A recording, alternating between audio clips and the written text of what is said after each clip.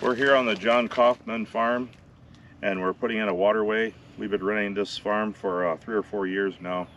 There's been an erosion problem on this piece of ground. There's about 45 acres here, but south of here there's a lot of land that comes together, and it's been coming down through here and kind of terrorizing things over the winter. You'll get ruts, a foot, maybe 2 feet deep, zigzagged across this ground. So we had Don Steiner come out. That's our excavator that does tiling and grading and stuff for us. Look it over, and he came up with the design. John, the landowner, gave us a go-ahead. So Don started 2 days ago with the grading and finished yesterday. This morning we took the Harrigator and used that to work the ground. Just want to get that stirred up a little bit so you have good seed soil contact. And then we put on a mix of ryegrass, perennial ryegrass, fescue, and some fertilizer and pelletized lime after that. The object is to have about a 30-foot wide waterway. We're putting down 2 10-foot widths of what's called Curlex. That's a straw blanket with nylon fibers to hold it together, and that's very important to have that. If you don't, your waterway won't be successful. That helps hold moisture, hold the seed and fertilizer in place in case you get a rain event. I alluded to that in our stewardship months ago. You can have a heavy rain after you get this done and it'll still hold the material and it'll still grow. So what we're doing today is we want to get it covered up. They're calling for rain this weekend. It's important as soon as you get it graded to get it worked, seeded, and covered. Otherwise you'll get rain come in here and you'll wash all your loose dirt off and you got to start over, and it might even cause some erosion that has to be repaired. So that's our job today. We've got, what did you say, Ben, 15 rolls? 15 rolls to do. It's right after lunch here. We put down 6 this morning in addition to the soil work and fertilizing. So we got a big afternoon ahead of us. It's 85 degrees and it's hot, so enjoy the video. We're using a couple of different techniques today. We've got different staples. Today we've got a round-headed staple and a magnet on the end of a stick that you can stick them with. The other staple we've used in the past is a horseshoe, and you have to bend over and shove each one in and pound them. So I'm about 30 years older than I was the last time we did a lot of this, so I appreciate now you have to bend over for every staple, and we don't have all those little kids running around like when Ben was about 6-7 years old when we did the last one. So enjoy the video and we will start sweating for you.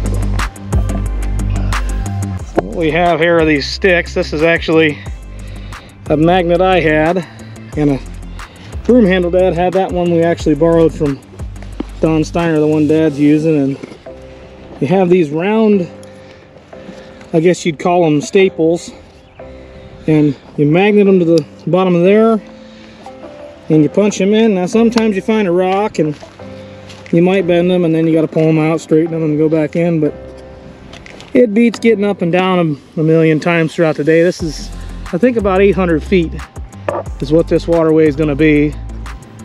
This fabric is 10 feet wide. We overlap in the center 6 to 12 inches. You stitch it in the center with a row, and those are spaced about 2 feet apart because you want to keep it from coming apart. Then there's 2 more rows divided in thirds, 2 more rows at 3-foot spacing staples. And we've found today these nail aprons. Don, this is for you. These nail aprons work really nice. If you put 5 bundles, each guy takes 5 bundles and puts them in your nail apron, you can hammer out 2 rolls, 200-foot rolls, and have enough. Like he said, you know when you hit a rock, it bends them. But it beats bending over and shoving them like we did before. So, I don't know. I think it's a win. I like them. Don said some people don't. Don said some people don't, but I think I like them. But anyway, yep, we're getting there. Now we're up to 10 rolls. So, I guess we'll move the truck.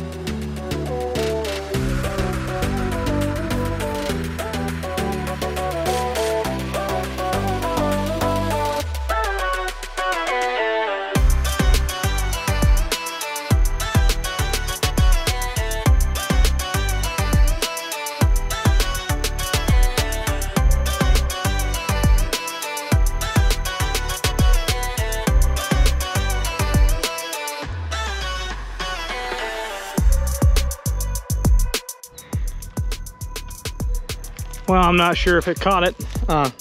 Camera turned off, said it got too hot. But what we did is we cut and folded this over itself here. You can see that bunch right there. And then again on the other side there. And then also right here and here. And we did that to kind of negotiate our turn here. And it worked out pretty nicely. So we're nearing the end here.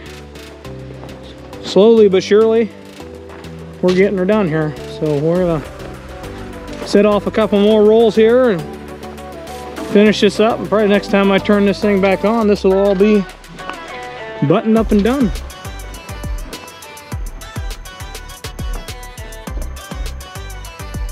Well, we made it to the end. Just got done putting the last couple staples in down here. So runs clear from that end. Down, makes a bend, straightens in between the fields there, and then makes another 90 and heads on down to an existing waterway down there. But we got a little bit of Curl-X left here, so we're going to actually take it down there to the end of that 90 over there and put some of it down there to try to help for any potential erosion while this is establishing its footing with the seating here. So once we do that, we'll pack up and get out of here, and this job will be done.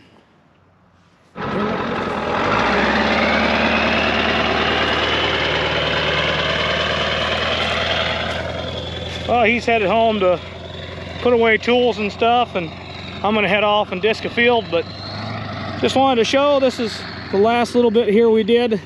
I said we had some Curl-X left over when we were down there, so we just brought it over here and put it in for some erosion control here. But this is how it turned out. Turned out pretty nice. Runs down there to an existing waterway that's already in place. This place needed a little bit of water control, and I think that this will definitely help. So, yeah, turned out nice. So, I'm gonna go get busy. We'll catch up with you guys after a bit.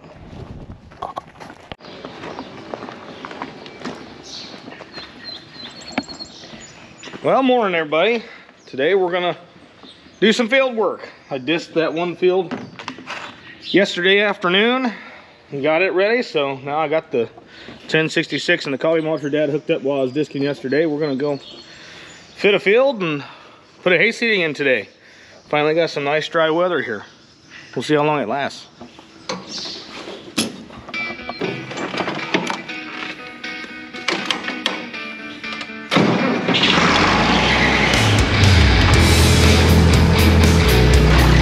Raising this thing up now, I'm gonna take the transport pin out. This pin is in place so when the machine is off, there's no hydraulic pressure going to it. Keeps the thing from settling back down to the ground. Also, just like it says, transport pin, so when you're going between farms or between fields, it doesn't fall down and do something like tear up a road or make a mess for you.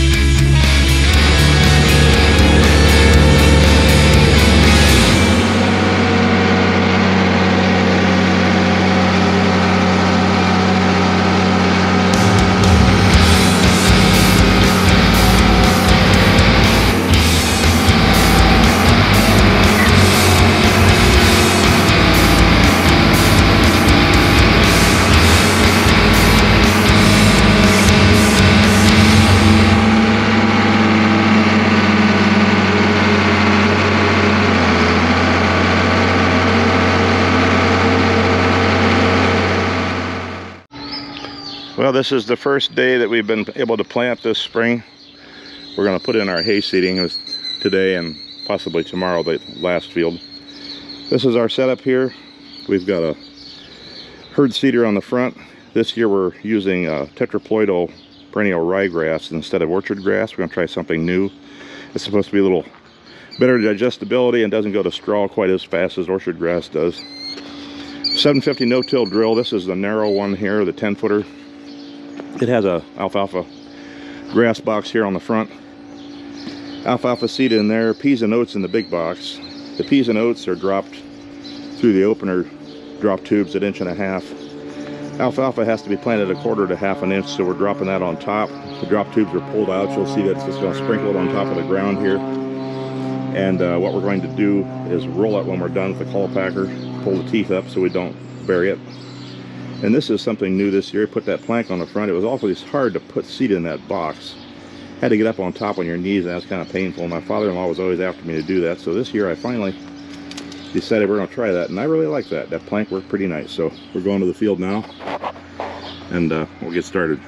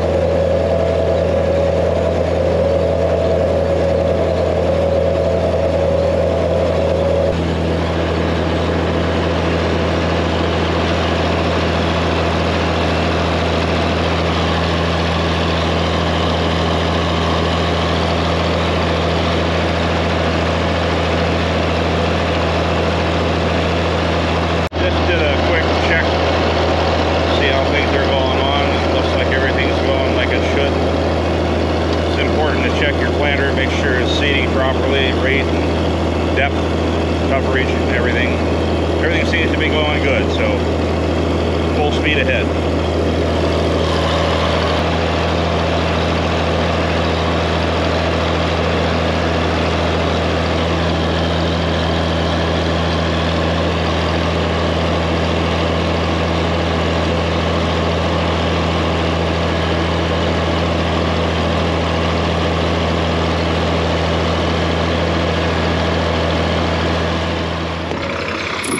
I'm gonna check and see what the situation is here. Looks like we could make another run, but I'm off the tractor, so I'm gonna go ahead and fill her up.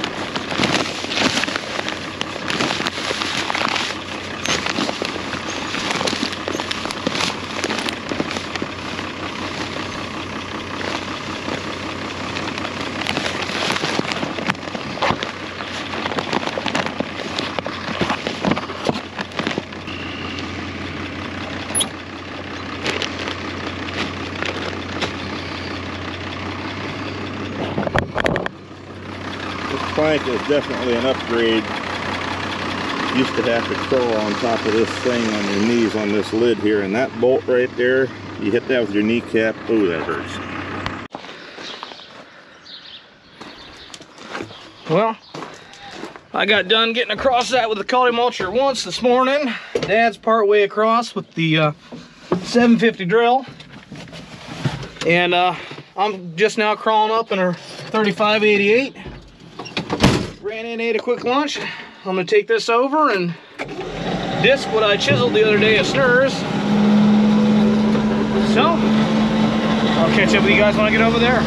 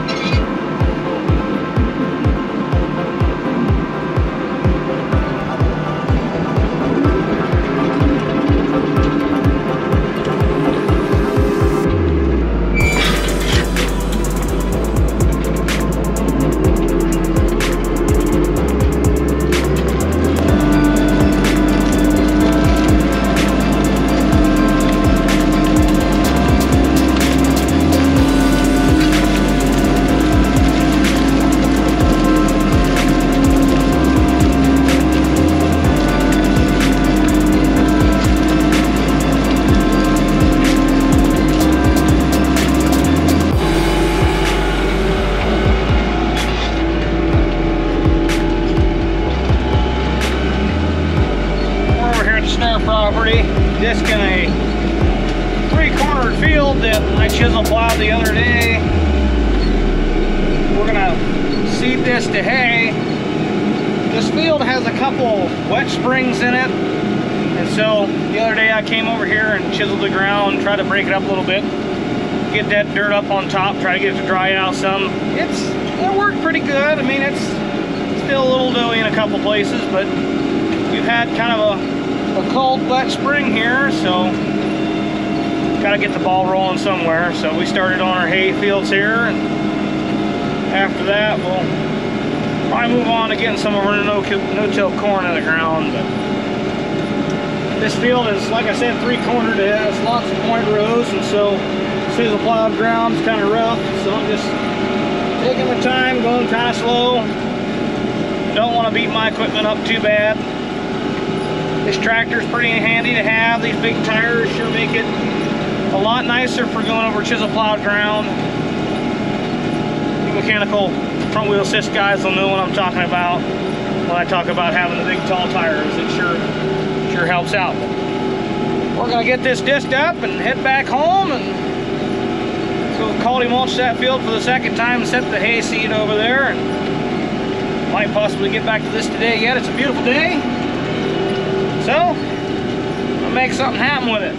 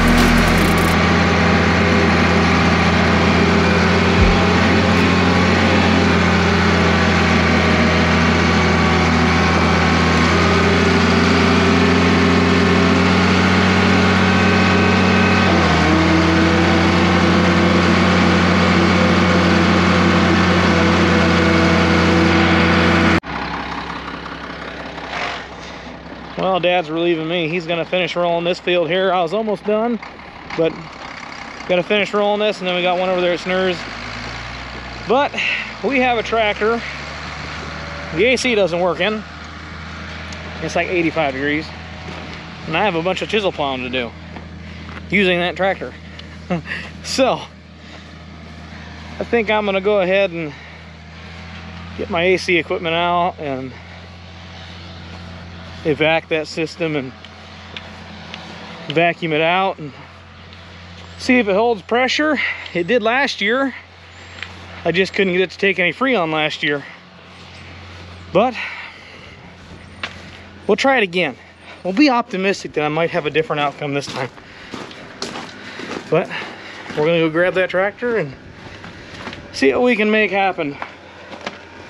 Maybe we can have some lukewarm air conditioning tomorrow. We'll see.